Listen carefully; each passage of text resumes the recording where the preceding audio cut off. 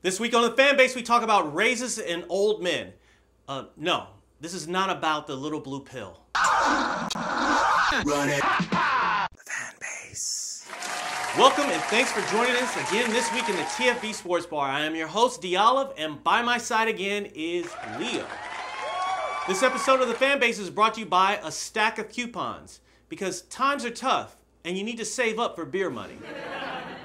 Not me. I have gotten a raise. Wait, the university actually gave you a raise? I'd like to say it was a raise. Others would like to say they paid me to stay away from the sorority houses. Tomatoes, tomatoes. You know, I'd call it whatever you want, just as long as you pay for your fair share of the pitcher. Sounds like the jokes have already begun. Ha! Get this is some info about an old dead guy. It was reported that famed baseball announcer Harry Carey had drank for 288 days straight.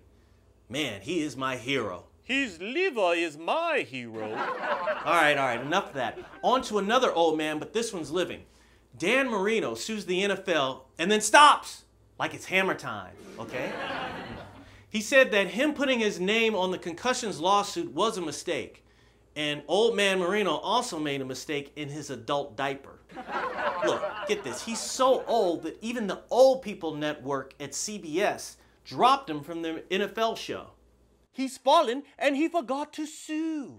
The NBA Finals have started and old man Tim Duncan is back on the court.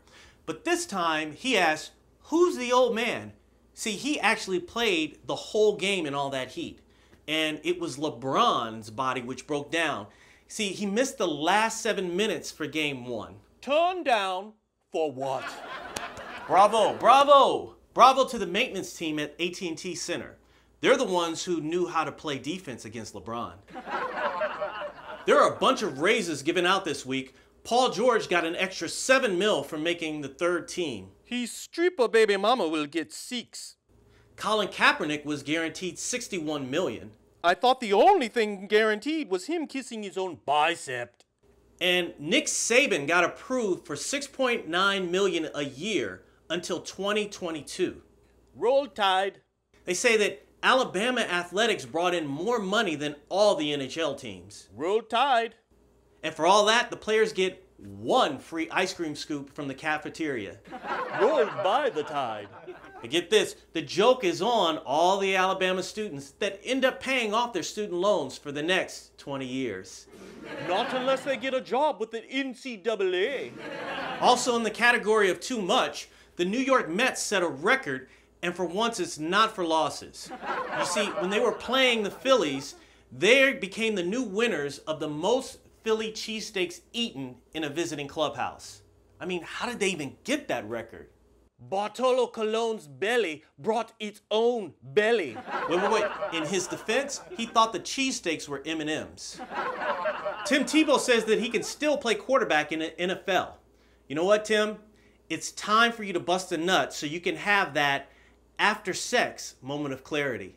I know a sorority house he can visit. For Super Bowl 50, the NFL has decided to do away with Roman numerals, which means it would simply be an L. That's L for loser. I'm looking your way, Goodell. I think that it reminded him of L for lawsuits. That's it for this week. Now I'm about to rob Leo for his beer money. Until next week, feel free to subscribe to this YouTube channel and find us on Facebook and like us. Till then, enjoy the finals for the NBA and NHL. See you next week.